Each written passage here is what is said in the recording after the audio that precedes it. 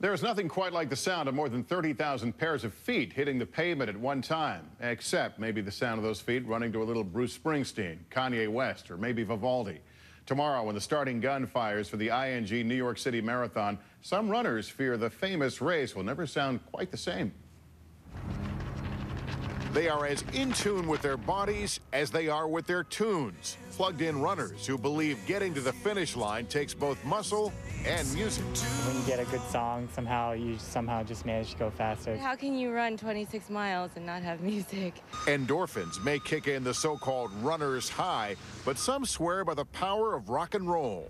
Right now I'm listening to the Grateful Dead, and it just makes me feel happy. But could tomorrow's New York Marathon be known as the day the music stopped? This will be the first New York City Marathon under a ban imposed by racing's governing body against portable music devices. We moved to a ban because we saw with more and more people coming to races with headphones, the possibility of safety issues was arising.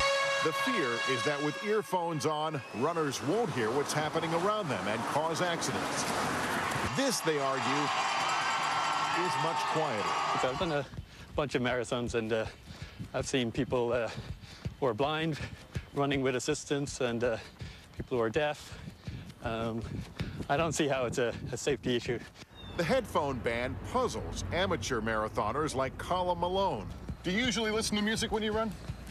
Occasionally I do. If I'm not running with friends, I'll usually put the headphones on. As he may do tomorrow. And with 30,000 runners, race officials admit they'll be hard-pressed to enforce the ban. In reality, we're not positioned to go taking people's headphones off at the start of a race. But some elite professional marathoners say earphone-wearing amateurs can be a real hazard. When we're running 5 minutes a mile, it's still really fast, and so things happen in a split second. Race organizers are simply encouraging runners to leave the music players at home, pointing out the best music comes from the sounds of New York. Nonetheless, it seems like lots of runners are planning to step off to their own beat, rules or no rules. Well, then I have to sneak it in then. Can you not spell my name till tomorrow? Okay.